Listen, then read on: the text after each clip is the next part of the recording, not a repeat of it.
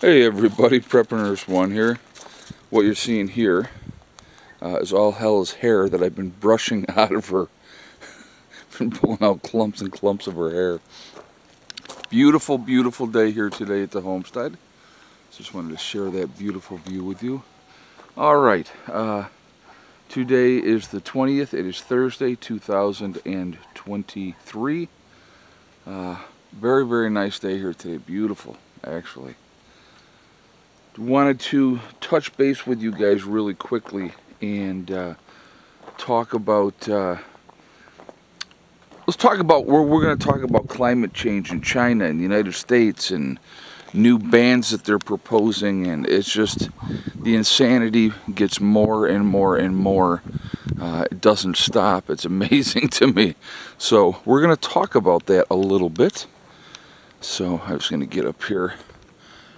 Alright, so John Kerry just went over. He's the climate activist for the United States. Goes over to China, has 3 days of talks, has meetings, and guess what happens? Absolutely nothing. China basically has said they're not going to have another country dictate to them what they should do as far as climate change and all that type of stuff. Alright?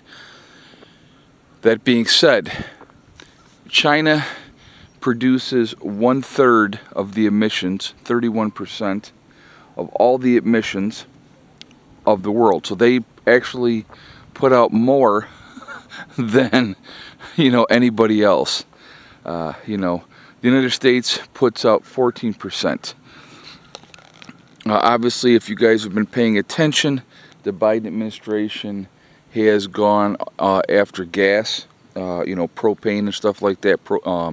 All new construction, like in New York, there is no propane used at all. It's all electric. Now, also, I want you to realize too, okay, so they're doing all this all-electric stuff, getting rid of propane stoves and everything like that. But they've already stated that probably this summer, and obviously we're in summer right now, that 2/3 of the United States of America is facing blackouts due to not being able to produce enough power. So I want you to think about that. So we're getting rid of things that can help us, as far as that goes, but at the same time, going and putting it all on electric so that way when you have your blackout, you're not able to use your gas stove to stay warm or any of those type of things. Unbelievable. So they've gone after gas stoves. They're going after air conditioners. Now the latest thing, the next thing they're going after is they're going after the generators.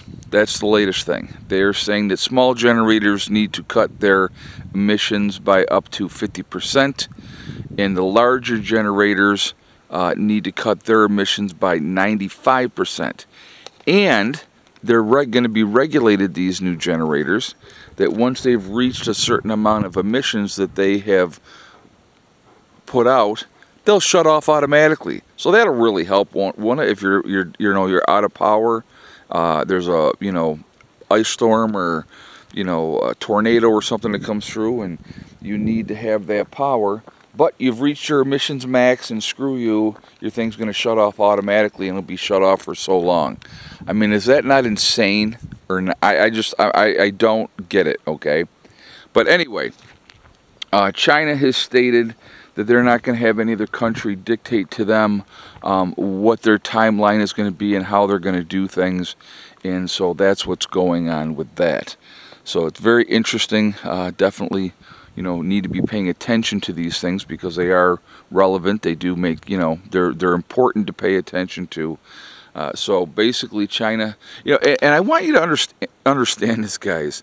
The tensions between the United States and China right now is so bad. Hold on a second. I want to check something here. Oh, yeah. Okay. Hold on.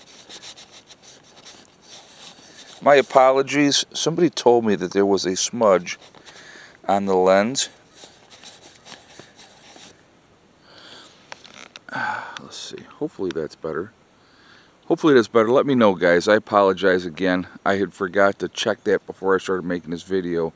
Somebody told me there was a smudge on the lens, and so you could see it on the video, and wasn't thinking about it, and I just thought about it, and that's why I decided to try to clean it off. Okay, so anyway, getting back to what I was talking about. You have, you know, basically, now the other thing you have to understand is China is really amping up their solar and their wind, and they're doing actually more than any other country as well.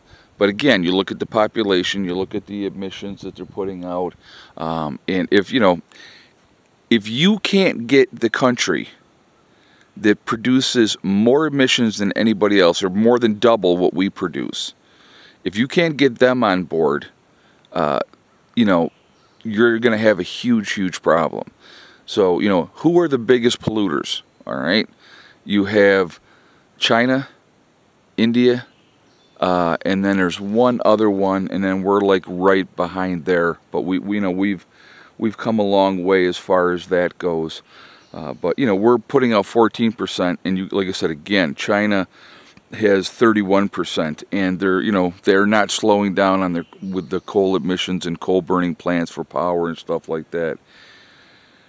You know, they keep talking about how we need to make these changes, we need to do this, we need to do that, but what are you doing to offset that?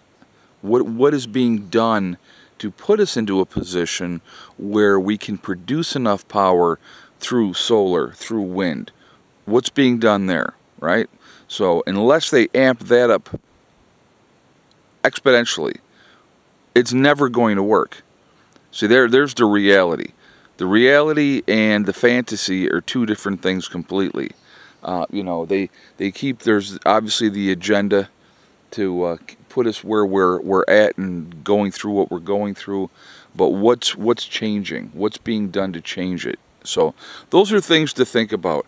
I definitely want to hear your guys' feedback on this. I want to hear what you guys think.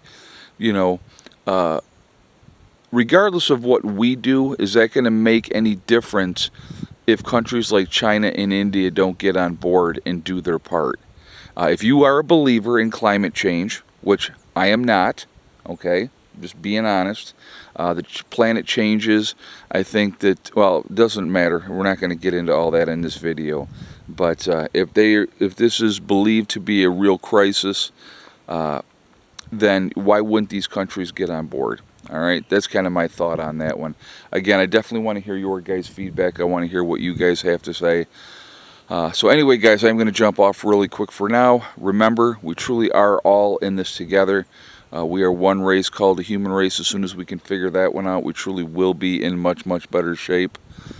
Also, remember to hug and kiss the ones that you love. Tell them every single day. Tomorrow is not guaranteed. We never know what's going to happen in life. So it's really important that we tell the people that we care about every day how we feel. Last but not least, STD. Step, thing, and day. One step at a time, one thing at a time, and one day at a time. Whatever you are trying to do, whatever you are trying to accomplish, you can do it. The only one that's going to stop you from achieving your goals is you. That's it, nobody else. Stay positive, stay away from the negativity, and you're going to be just fine. I hope you all have a great day, and I will talk to you later. Prepper Nurse 1, out for now.